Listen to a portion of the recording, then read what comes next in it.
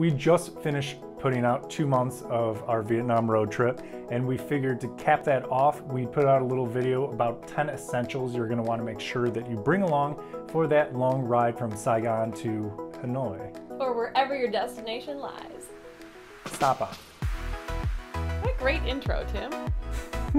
Oh, you meant that honestly, thanks. Yeah. Hey, we're Tim and Allison, World Traveler HD, and we make travel videos here on YouTube. So the most important thing you want to get for your drive north or south is a good helmet. And because it's Vietnam, it's going to be a little bit of a challenge if you're a Westerner. We have bigger heads. We have bigger heads.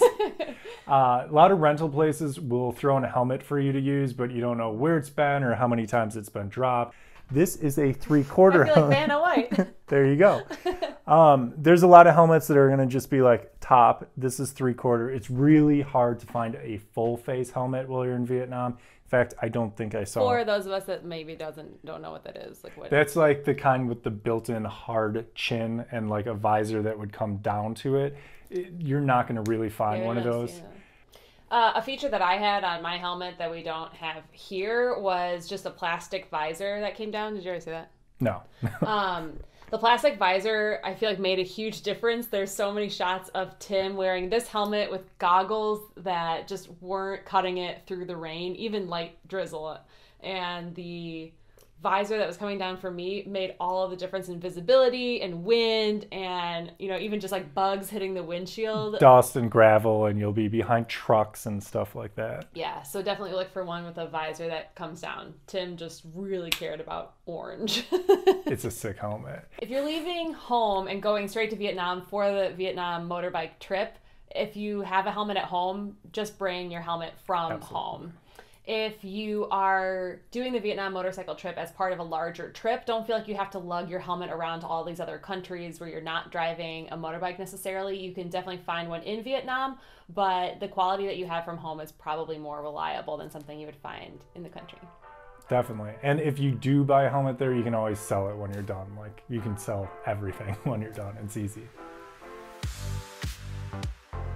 If you don't have goggles, some full coverage sunglasses also work, but the amount of shit that gets thrown at you while you're driving is crazy. Once again, all those bugs, rocks, dust, all that stuff. Like, and especially that famous Vietnam rain. I had these bad boys on most of the time, as you can see in all those videos. Like, I should have gone functionality over aesthetic with that awesome helmet. I wish I had that visor that she had the entire time. But if you're going to skip the visor, get some goggles or bring some great sunglasses. I was okay with sunglasses and the visor the whole time. But remember, then you're wearing sunglasses inside the helmet, inside the visor. So it's comfy. Sometimes so I get a little cramped in there.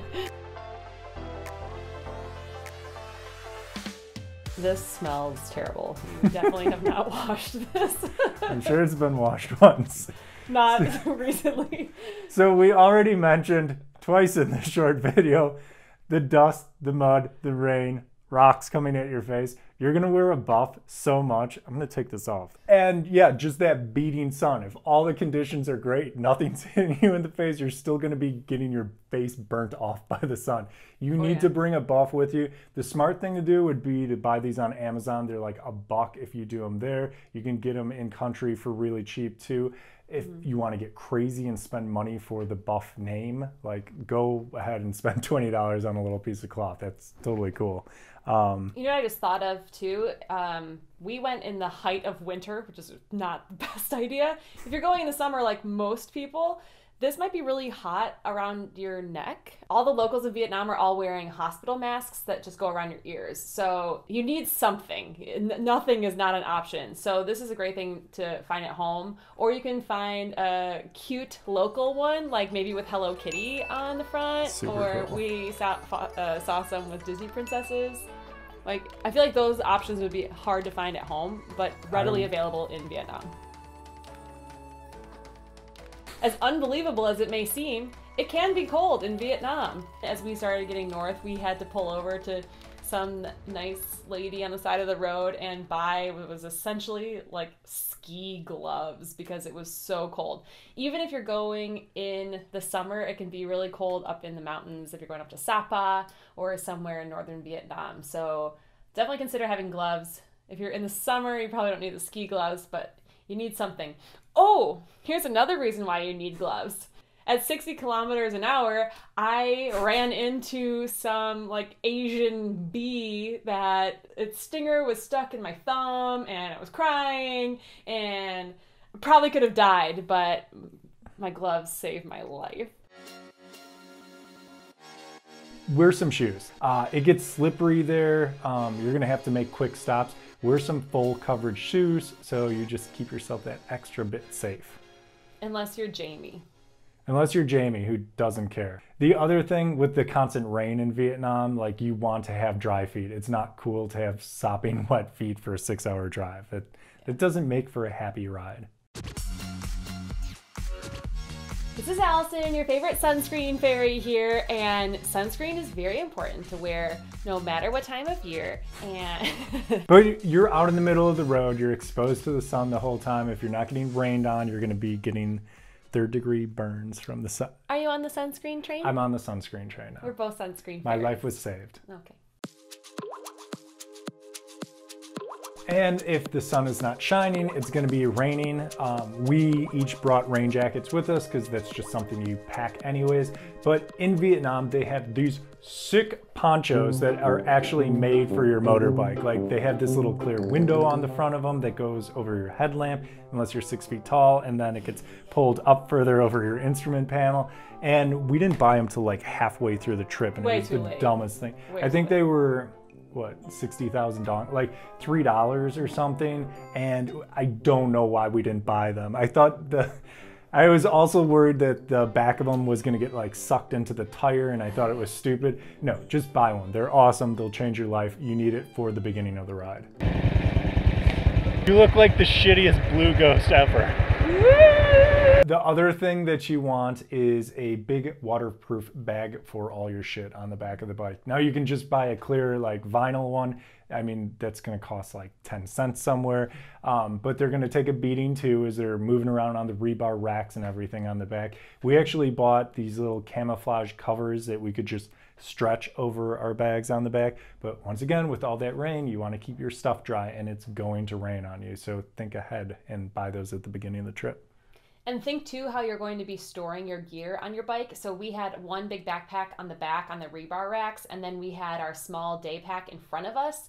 You might be thinking before you go on the trip, oh, I'll just, put both under the one bag in the back. But then every time you stop, if you need your food or your camera or your phone or your map out of the bag, then you would have to be in the rain, even getting all that out. So if you have one of the local ponchos over you, then you can still have your safe, here's a great plug for our waterproof day bag that we'll link Water below. resistant. Oh, yeah. Okay. Yeah, waterproof would be like a full... Throw it, yeah. Yeah, this is not like a life-proof iPhone case type thing. This is just a water-resistant day bag, but it's in our Amazon store, linked below. Anyways, if you had a waterproof day bag down below, then you could quickly access all those things that you need throughout the actual time that you're driving, like your wallet and all those things, instead of tucked under some hard to reach place in the back. Bring it up from down here. This little spider web was a bungee that we bought early in the trip because it's such a hassle to bungee and unbungee, and we saw a lot of backpackers on motorbikes who were using like ropes and tape to keep their stuff on their bike, and they had to unknot and knot everything each time. Having a bungee makes it that much faster, and once again, you're going to be getting on and off your bike and strapping things on so often. Just make it easy on yourself. Spend the dollar. Live crazy. We've seen and heard a lot of different answers for if the international driver's license is even accepted in Vietnam. At the end of the day, it's really only 10 minutes of your time, and it's $15 at a AAA in the United States to go get an international driver's license. So it's always just better on the safe side to have one. We needed an international driver's license for a car rental in Europe and in New Zealand, and we've used it. We used it throughout the whole year. So We had one for other reasons. If you're only going to Vietnam, why not get one if you have access to one? That's our take on the subject.